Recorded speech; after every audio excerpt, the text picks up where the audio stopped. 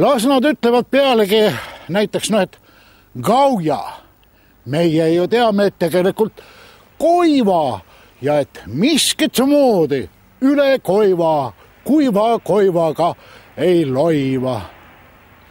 Vaat sihukesed siseriimid.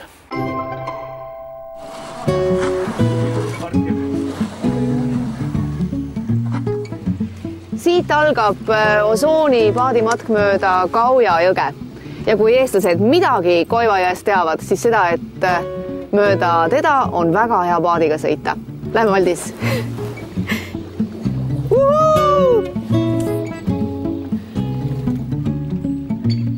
Gauja ehk eestlaste jaoks Koivajõgi on Gauja rahvuspargi visiitkaart ja kuldne sügis parim aeg väikeseks jõeretkeks.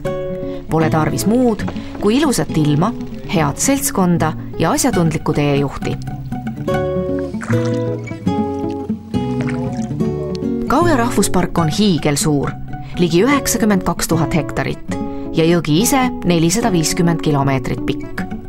Nii on igal Läti looduse sõbral kanuuretkeks oma lemmikmarsruut välja kujunenud.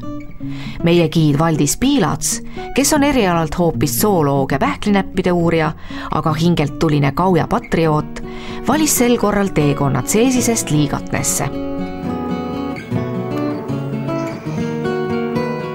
Siin selle kalda peal on kõikjal märke kobraste aktiivsusest ja Valdis just ütles, et Koiva kallastel elab neid sadu, kui mitte tuhandeid. So Valdis, what is the meaning of Gauja River to Latvians? It is one of the most important rivers. Of course, it is most, hard to say important, but most wonderful river, of course. We are on a right time here and you can see how nature is in many colors and the river itself is so different and we have longer rivers, wider rivers, but they start somewhere else. For example, Daugava River, which is, how to say, the heart of whole Latvia, it starts somewhere in Russia. But Gauja River starts in Latvia and ends its flowing in Latvia, and it's the heart of Gauja National Park. Of course, for those people like me who are living nearby Gauja River, it's the most wonderful river in the whole world.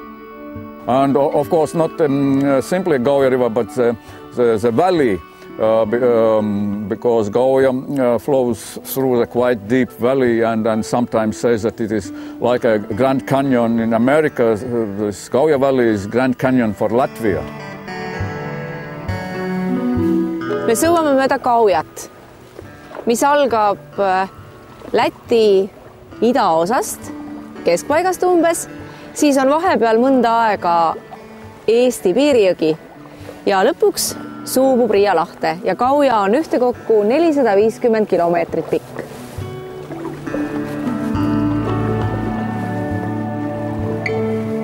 In ancient times it was a border between Latvians and Estonians, maybe not exactly Estonians, but Liivi people. On one side were people we call Balti, it's prehistorians of nowadays Latvians, and in the northern part there were Liivi people living mainly.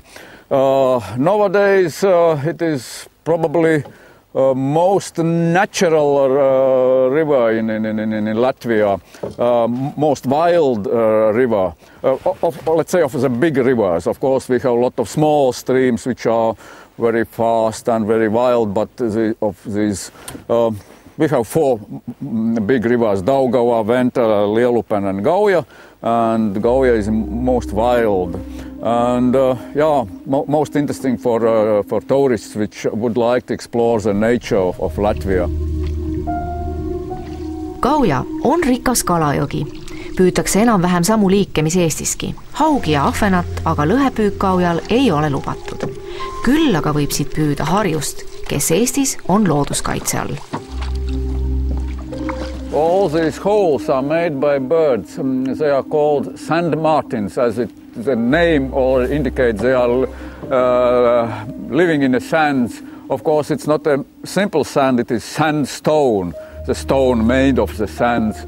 It is maybe not very easy job for them to make holes, but as you can see, they manage.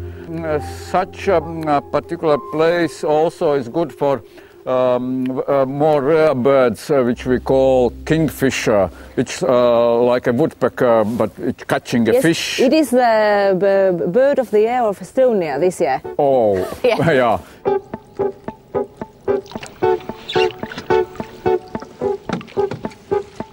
We are approaching the place where one another stream is coming into the Gauja River. It's a tributary, one of the biggest tributaries of Gauja River, called Amata river, or in Liivi language it was called Amada.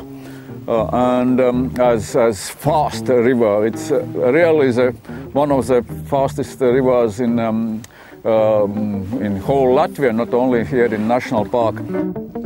Gauja koos oma harujõgedega on tõeline süsta, kanuu, paadi ja parvematkajate paradiis. Vool kannab mõnusalt edasi, kes tahab, leiab ka kärestikulisi lõike. Ja jõgi üllatab pidevalt romantiliste saarekestega, kus saab puhata, piknikku pidada või teha, mis süda lustib.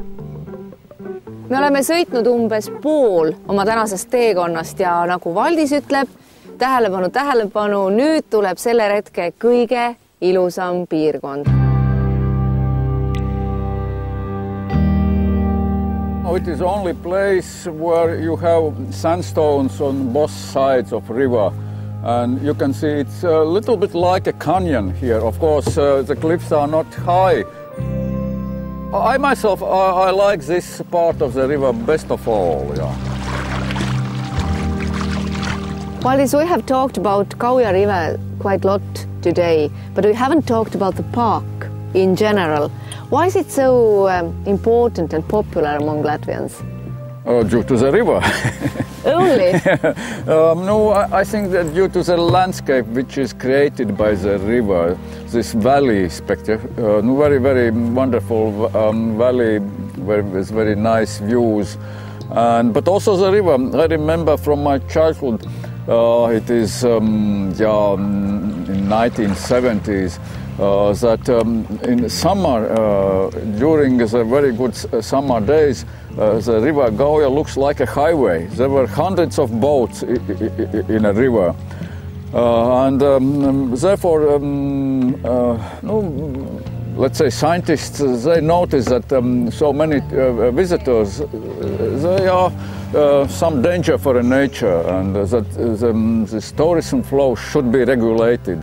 And one of the ways how to regulate was to establish a national park. Gauja rahvuspark loodi 1973. aastal just Gauja jõe haruldase ürgoru kaitseks ja sellest sai suurim kaitseala kogu Lätimaal. Gauja jõge mööda võib matkata 3 päeva järjest ja see on kindlasti parim võimalus rahvuspargiga tutvumiseks.